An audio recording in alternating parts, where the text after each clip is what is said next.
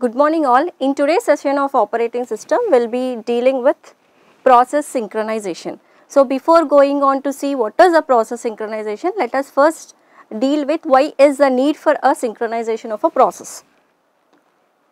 Now, first in process synchronization, we will identify what is a problem. So here we will deal with a race condition. So race condition here is nothing but assume I have two rotants here, one is your producer, other is your consumer. These are just the instructions. Producer will just increment a counter value, whereas the consumer will decrement the counter value, and here the initial value of the counter whichever we are using, it is a shared variable which is to be used by both the producer and the consumer. So initial counter value is equal to 5. We normally go for sequential execution. Assume we will go for producer execution followed by consumer. So in that case 5 will be incremented, so it will become 6, and then it goes to your consumer where it will be decremented again, so the value of it will be 5.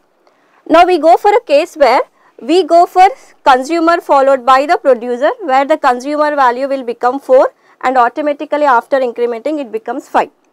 But when you go for concurrent execution, so when I say concurrent execution, it does not mean that all the instructions are executed simultaneously, because we have only one CPU.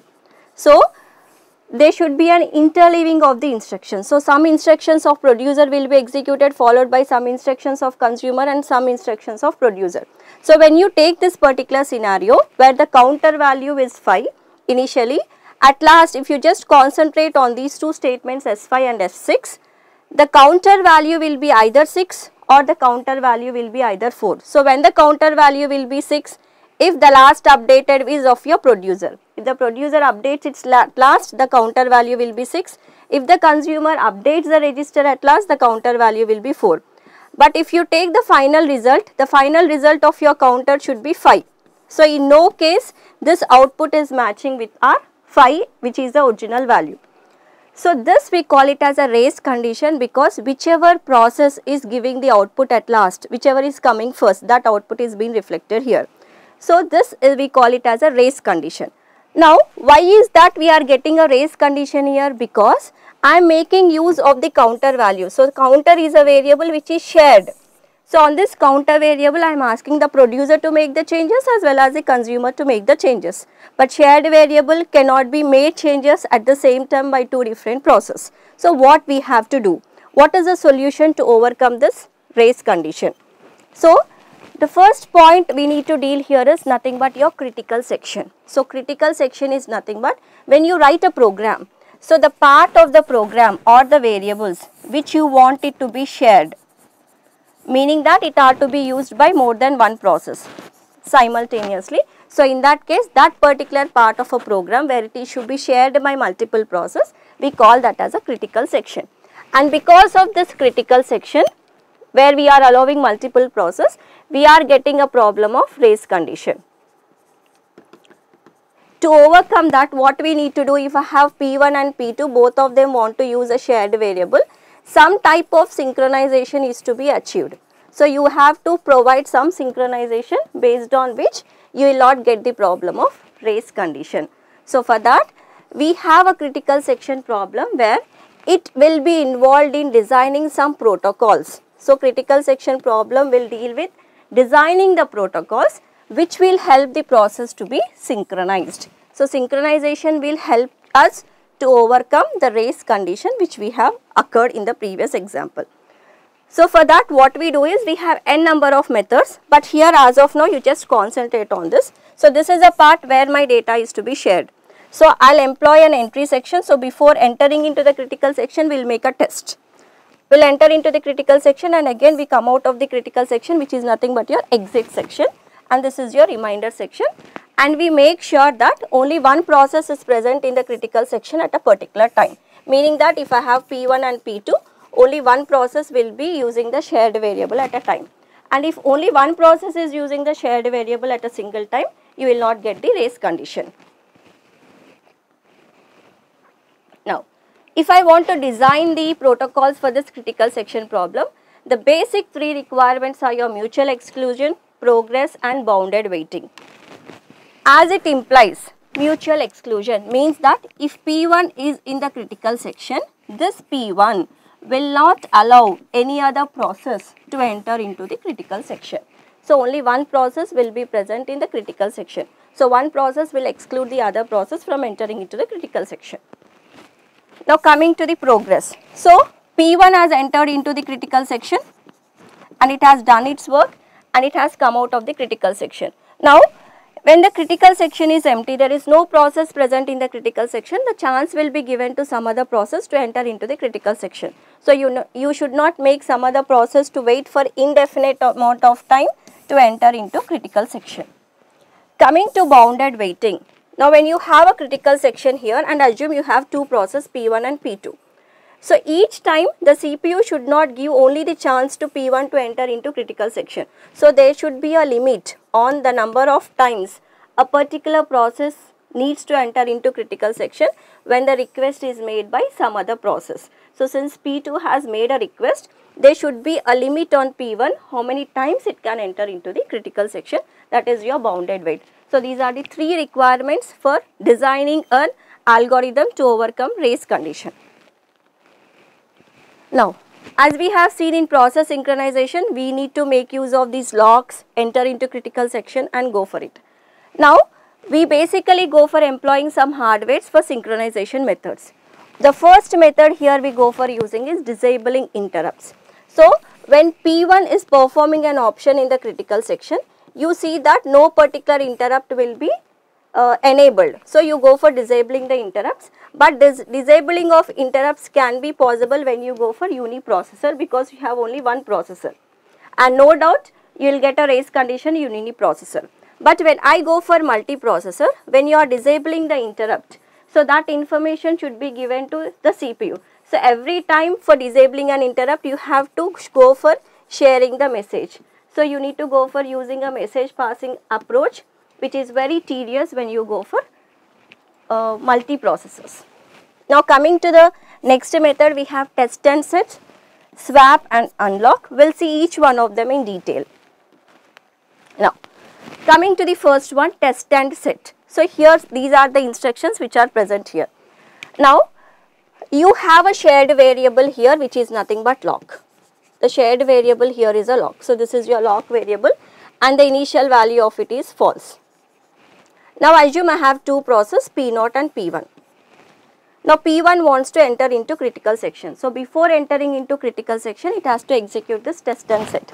So we'll start executing from here, while of 1, and here when you go for, you are calling a function test and set and you are passing the address of this lock variable. So lock false is your value and the address of this is 1000. So when I go for test and set of ampersand lock, what is the value I am passing here? 1000, and this is a call to your test and set function. So that 1000 value will be stored in your target. So I have another variable here which is nothing but target, which is containing the address of your lock, which is nothing but 1000. Now coming to here, your return value is equal to star of target. As you all know, star will give you the value present at that address. And what is the address of your target? 1000. What is the value present at 1000? False. So your return value, here I am just going for return value will be false.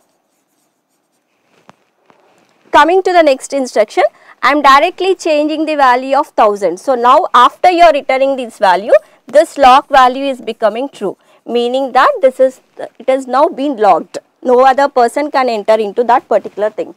And return RV. What is present in RV? False.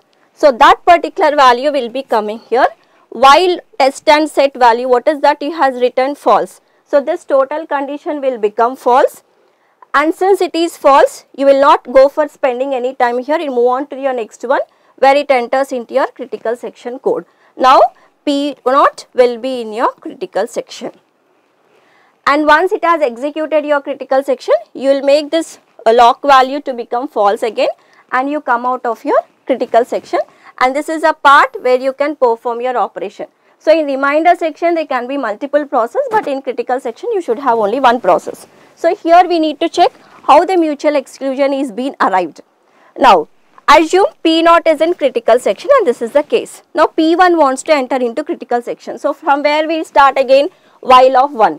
So here test and set of ampersand lock. So here I will just pass the value as 1000 and this 1000 will go into my target.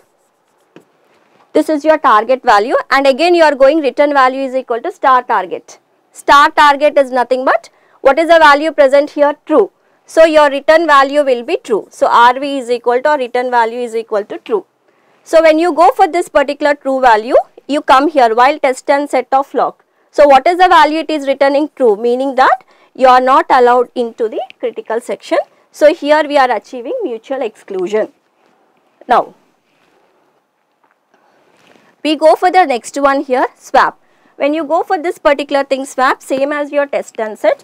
See here, instead of key, here we go for using another variable. One is your lock, the other is your key, and these are your values. So initial value of your lock will be always false, and the initial value of key here I am taking it as true. Swap of ampersand of lock and key. So you are just passing the address of it. Assume this is 1000, this is 2000. So when you go for 1000 and 2000, you are passing the address, so that address will come here. So this is 1000, A value is 1000, B value is 2000. So boolean temp. So what is that you are doing here? This is just a swap method where the values of A and B are passed, but you are directly working on the addresses. So what will happen? These two values will be swapped. So here I get a value true and here I get a value false. Now come back to this particular condition. After you go for this swap, while of key is equal to true, initially it was true. So you are going for swap. When you are going for swap, the values of this key and lock are being changed. So again you enter into the loop. What is my key value here? Key value here is false. So when it is false, it comes out of your while loop and you enter into the critical section. Once you are done with your critical section, you make your lock is equal to false, indicating that other process can enter into critical section, and this is your reminder part. So when you go for this swap also, you are making a check that only one process is present in the critical section at a time. So out of two requirements, your mutual exclusion is achieved and your progress is achieved. But when you go for the last requirement, bounded waiting, that is be not achieved either in swap or as your test and set. So to get the third requirement of bounded waiting, we go for lock and unlock. So when you go for unlock and lock here, let me make it very clear here. We have the variables, we have a shared variable which is nothing but lock. The initial value of it will be false. And you have two other variables. One we call is as waiting. You have your waiting array and you have your key variable. This lock is a shared variable which is to be used by all the process. Whereas here waiting and key nothing but your local variables that are related to each of your process. And initial value of this will be false. Assume if I have 5 process. So each of the process will have its own waiting queue. So assume this is P1, P2, P3, P4 or P5. So P1 is related to waiting of 1. So waiting of 1 is nothing but for the first process, waiting of 2 is second process, waiting of 3, waiting of 4. For each process it has its own designated waiting value and key value is also local. Now this algorithm basically we wanted to use for implementing bounded waiting. Now coming to here waiting of I. Now for example, I want my P1 process to enter into critical section. So what do I do? Initial values of all them are false. So P1 I want to enter, so I will make it as true. Waiting of 1 is equal to true. Key is equal to true. So P1 ka key value you will make it as true. Now coming here, while waiting of I and key. So what is waiting of I of P1? It is true. So here I will get true and key value is also true. While true and true, you are going for your test and set. Test and set, what is that you are passing? Address of your lock. So what is your address of your lock? I assume 1000. So that address will be present in your target and you all know. It will be just changing the value. So this value will be changed to true, but you get the false value as your return value. So coming to here, my key value that will be returned is nothing but false. Now when I again enter into the while loop for the second time, waiting of I, it is true, and key, what is my key value now updated to false. So what is my second condition? True and false. So when you have true and false here, it means that the total condition is false. Now it enters into critical section. So P1 is in critical section. But what is that we wanted here? We wanted to check bounded waiting. So P1 wants to check whether there is any other process which is waiting for that particular thing. So here when you go for checking this, j is equal to I plus 1. Now you are at 1. So your I value is equal to 1. Then you will make j is equal to 1 plus 1. What are the number of processes you have? 5. So here is nothing but 2 percentile file, which is nothing but 2. So my j value is 2. So j is equal to 2. Now what is that you are checking here? This total while loop is nothing but j is not equal to I. So I is equal to 1, j is equal to 2. The first condition is true. And waiting of j. What is waiting of j here? Waiting of j you want, not waiting of j. So if you go for 2, what is waiting of j here? False. Not of false here is nothing but true. So while true and true, you are just incrementing the value of j. So j value will go to the next value, which is nothing but 3 percentile 5. You are checking whether 3 wants to enter into critical section. It will continue. This total thing is in a while loop. So you go on continuing. So it is 4 percentile 5 is equal to 4. 5 percentile 5 is equal to 4. Next, afterwards, after 5 percentile 5, you go for 6 percentile 5, which is equal to 1. And you repeat this till you get this one value where your j and I value will be equal to j value. So here when j is not equal to I, when I am at 6, this is 1 not equal to 1, it is false, it totally comes out of it. And now 1 is equal to 1, you will just make your log is equal to false, meaning that there is no process which is waiting. Assume you have a process which is waiting. So in that case, what you do is, if some of these particular process, assume this was true, what you would have done, you would have made that particular value to false, indicating that chance will be given to that particular process. Listen carefully here. What will happen is, when process 1 is in the critical section, 2, 3, 4, 5 will be checked till you again get back. So it will be in a circular fashion. So here we are meeting all the 3 requirements. We will go for the remaining methods in the next class.